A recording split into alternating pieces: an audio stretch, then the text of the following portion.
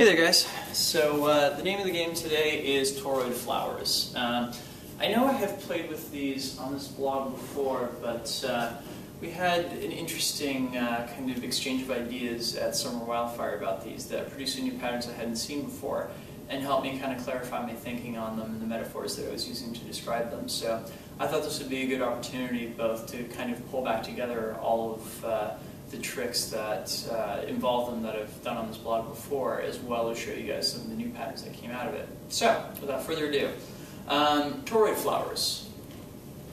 What are they? Well, technically speaking, I would argue that just about any flower that we can do could, under the right circumstances, be considered a toroid flower.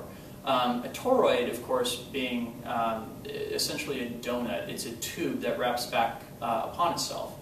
When we talk about it specifically in context of poi, however, we're talking about, classically, we're talking about moving the hand and the poi, and having the poi rotate around the hand at an axis that is orthogonal to the hand's movement, which the hand's movement, of course, loops back upon itself, creating an ellipse or a circle.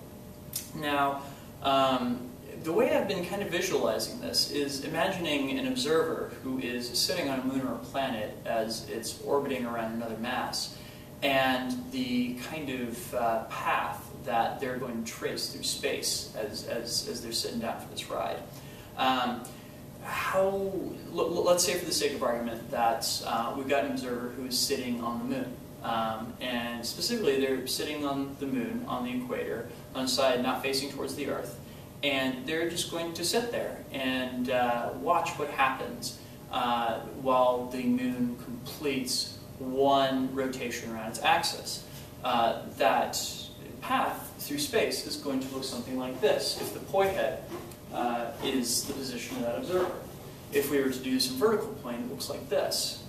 The reason for this is that the moon has a rotational period, that is the amount of time it takes for it to rotate around once on its own axis, that is equal to its orbital period, that is the amount of time it takes it to complete one orbit around the Earth.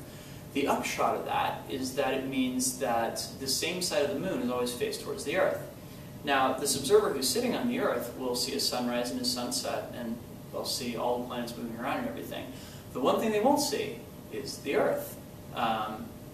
Likewise, an observer who's sitting on the bright side of the moon will see the Earth all the time, but all the planets and the sun and everything go up and down in the sky. If, however, the observer who is sitting on the moon's equator on the far side decides that they want to go for a walk, and specifically they want to have that walk go along the moon's equator, let's say clockwise, because it's the same direction that the moon rotates around the Earth as seen from the North Pole. Fact check me on that one. And they're going to complete that hike such that they're getting around the moon twice in the amount of time it takes the moon to complete an orbit around the Earth. In which case, their path looks like this. This is a one-petal in-spin. And now they're actually getting to see the Earth. If they wanted to walk counterclockwise around the moon, however, hang on, let's keep it consistent.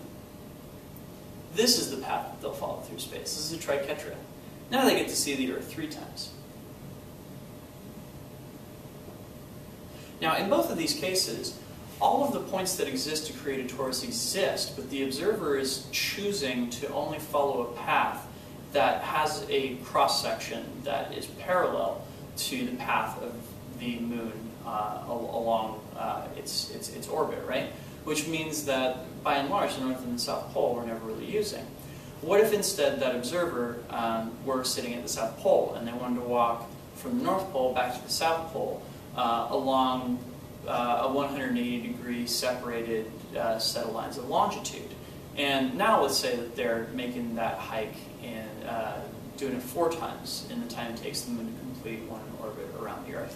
In which case, their path is going to look more like this.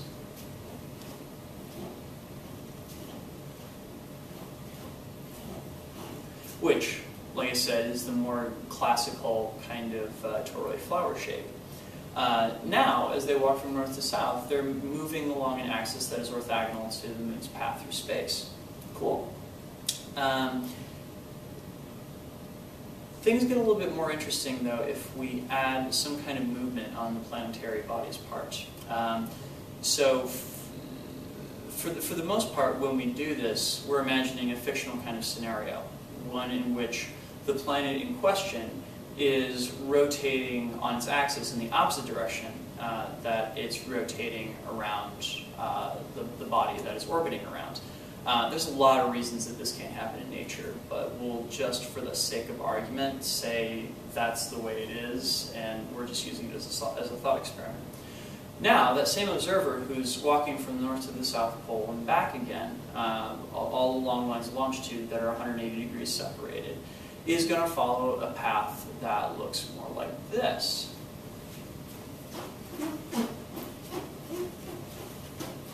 And this observer has something in common with this observer. Neither of them ever see the planet that they're orbiting around. The reason for this being that as the moon is rotating, and let's say it's moving let's say it's moving anti-spin, it's always sending them back out towards outer space, and when they come back around, it's swinging past the planet in such a way that they never seem to come to the inside of the torus. The interesting thing about that is, if you were to see it purely from the perspective of the torus, it looks like the path they're tracing is almost like a three-dimensional pendulum. That is, it always seems to be going back and forth across the same section that is the outside of the torus.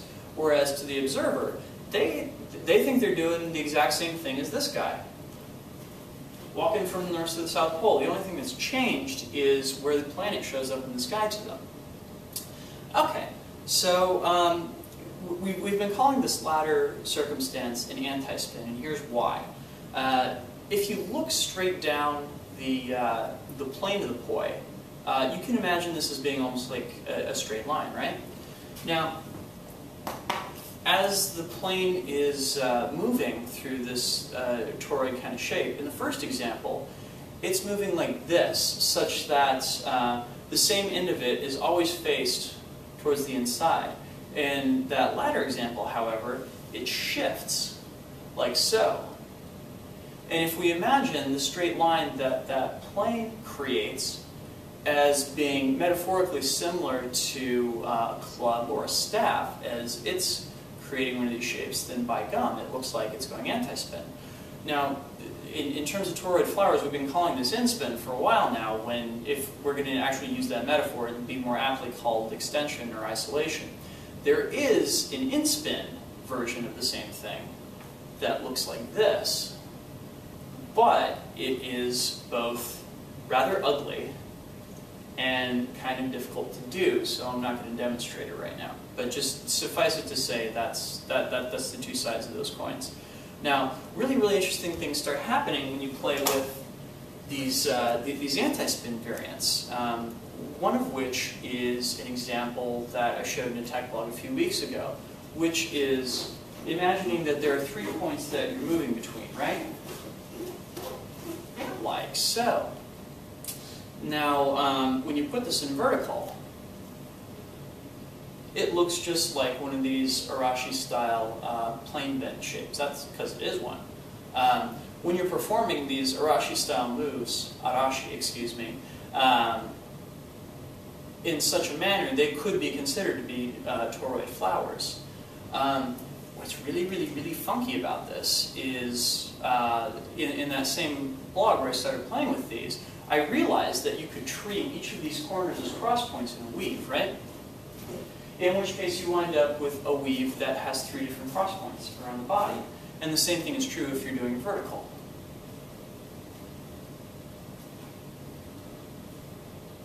Here's why this is so funky. Now, if I were to just isolate a part of this particular anti-spin toroid weave, I'd be doing what we all recognize to be a 3D weave, right?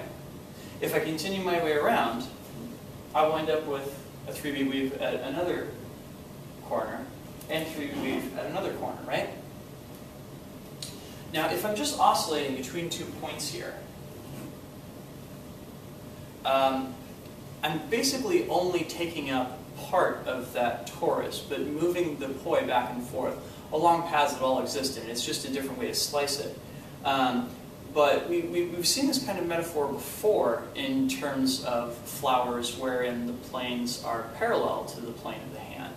And that is these circumstances, caps.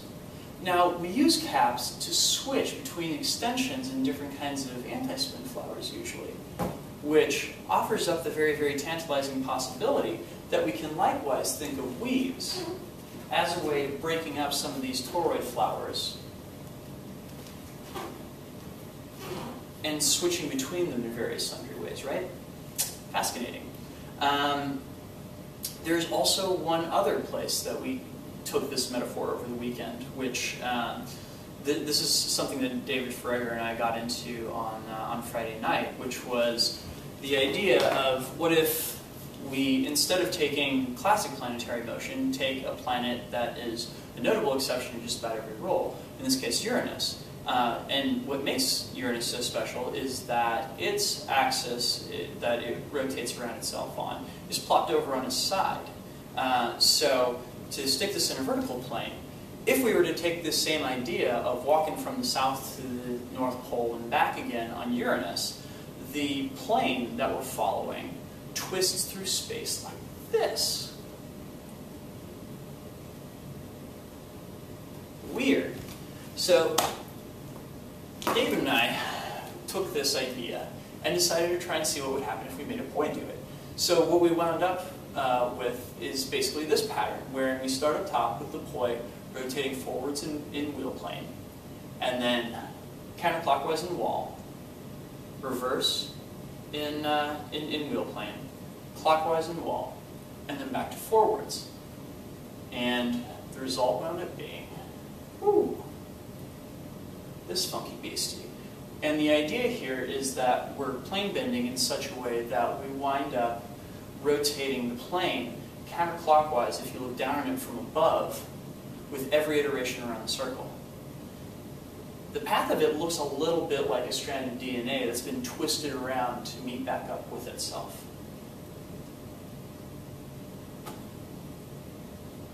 To which we then took the idea of, okay, what if we have two observers on this particular planet? One of them starts from the North Pole, one of them starts from the South Pole. And they're going to both go across the planet, but they're going to do so on lines of longitude that are separated by 90 degrees instead of 180 degrees. That way it's not the same line of longitude. And then life got really interesting. And we wound up in a position where each of the segments of this flower winds up being an atomic, which totally matches all the points of a toroid flower, but in a vastly different way. I apologize, this is not remotely clean. We're still working on making it so. Ooh. Yeah, so part of the reason for doing this video is realizing how many possibilities there are out there for what we can do inside of the torus, and to challenge you, my viewers, to come up with your own paths that you can walk across different planets and see what the results wind up being when you have a poi follow those paths. So, thank you guys for watching. I'll be heading to Burning Man next week, so there will be no video, but do expect in the week after a whole butt ton of videos of some of your and my favorite spinners spinning fire on the playa. And until then, thank you all for watching, and have yourselves a great weekend. Peace.